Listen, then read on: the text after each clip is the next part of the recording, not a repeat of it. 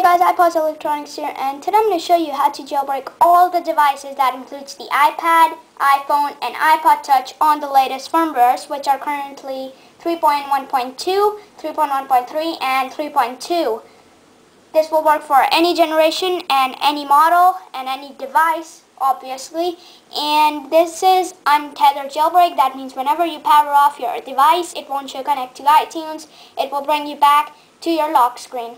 So how do you do it?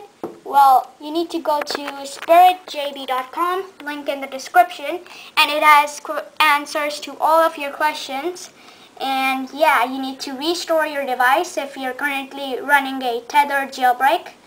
And if you see at the bottom, it says download Windows and Mac OS X. Just click on whatever you have, and you'll see this circle icon for the Spirit program. And so you need to connect your device to your computer, and make sure it's turned on. And if you're running on Windows,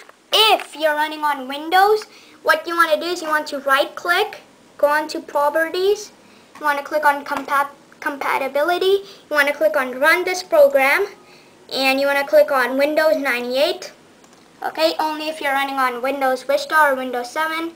Then you want to click on it, click on run, and then you want to click on the jailbreak. It's going to say iPod Touch 2nd generation 3.1.3, and you want to click on jailbreak.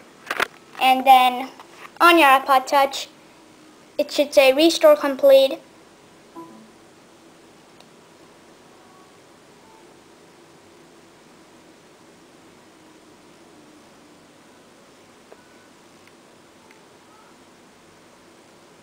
And then it should have the school background, and then it should say Spirit jailbreak succeeded.